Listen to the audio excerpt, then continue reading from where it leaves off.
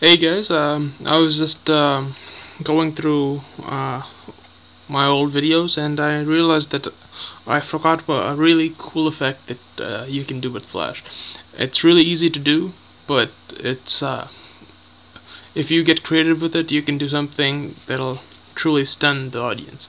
So it's a simple effect. It's called masking, and people if you people know any image editors, you'll be very familiar with this concept.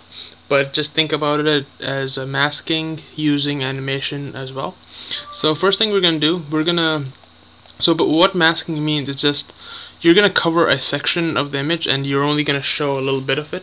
So in some ways, as I posted a previous tutorial on a virtual camera just right now, in a lot of ways it's quite similar to it. However, as you can see, you'll be able to tell once you look at both tutorials that they're actually different from each other.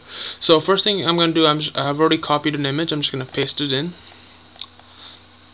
Let me just resize this to fit the canvas. And for those who were wondering where this is from, it's an anime show, so some of you might know it, Ranma 1.5. If you don't, go watch it right now.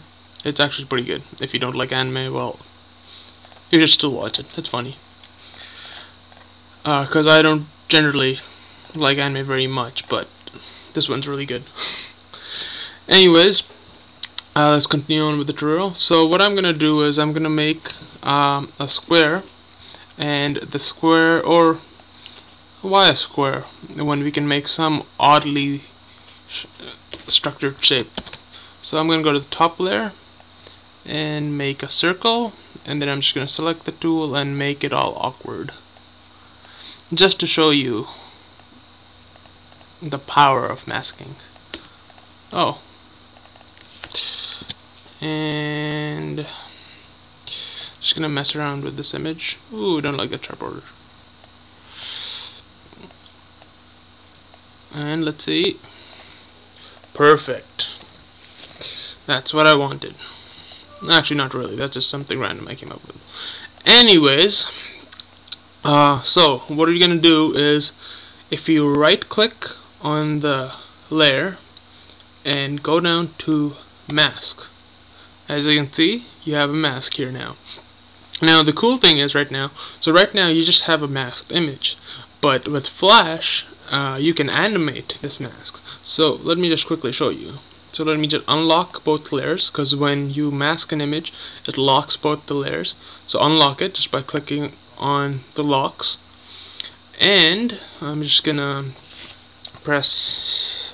create a simple motion tween on with the image right here. So let me just create a classic tween,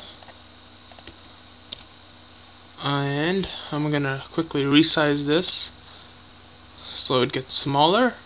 I'm gonna lock both layers again, and now if I just press enter now, as you can see, the image changes with the mask. Well, that's all that this tutorial is going to show you, but if you want, you can get really creative with this and make some really stunning animations. So have fun with this, guys.